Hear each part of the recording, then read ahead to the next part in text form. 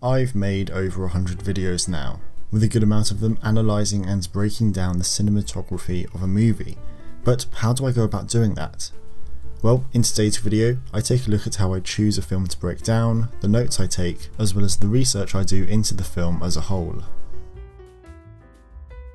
So first of all, we need to actually look at how I decide on a film to watch and analyse. Now, I have a watch list of hundreds of films that I will get to at some point in my life.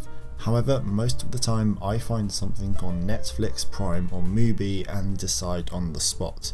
Sometimes it's a fun movie like Tango where I won't need to think about much when I'm analysing it, but sometimes I'm sitting down for Morbius and I have to get notebooks, my audio recorder and director's commentary in order to fully enjoy it. But let's go on to Mubi for example. Today, the 2nd of July, has The Endless Summer as the film of the day, and that looks quite interesting to me, so I'll add it to the watch list.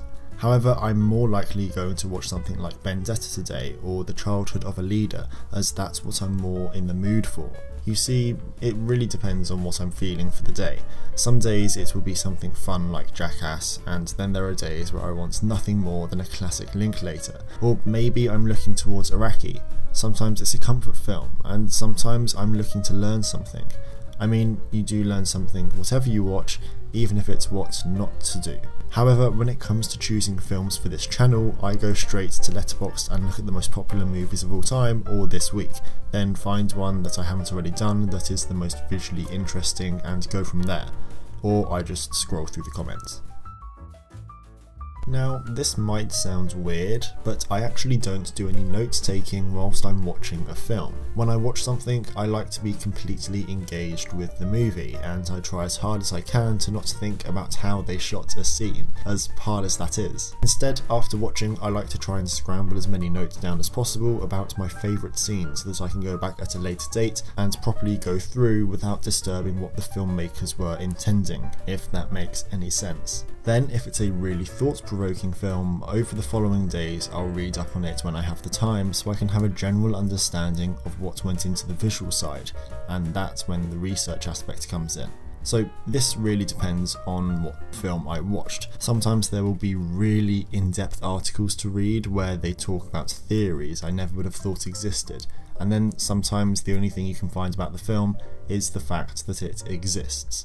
Now, I tend to read more about the film as a whole as opposed to just about the cinematography, if I can't find an article that is written by or quoting the cinematographer.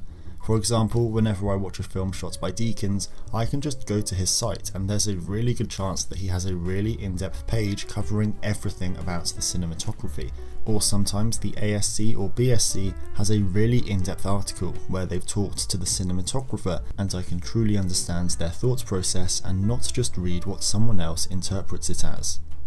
Now, when it comes to making these videos, you'll note that I pretty much only ever use sources where the cinematographer was involved, and that I try to not interpret anything, as people use techniques for a multitude of reasons, and whilst I list those reasons and think it's important to talk about them, I don't state them as fact. But what else is a solid source?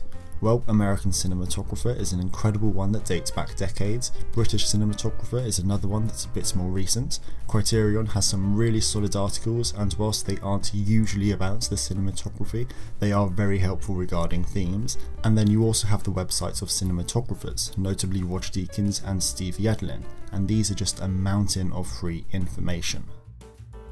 Apologies that this and the past few videos have been a bit shorter than usual. I'm currently away, but I didn't want to just not upload, and this was a video that I've been recommended to make for a while now. Anyway, I hope you enjoyed this video. Notice if you did, if you have a recommendation for an analysis, leave it down below. Thanks so much for watching, and maybe I'll see you next time. Bye!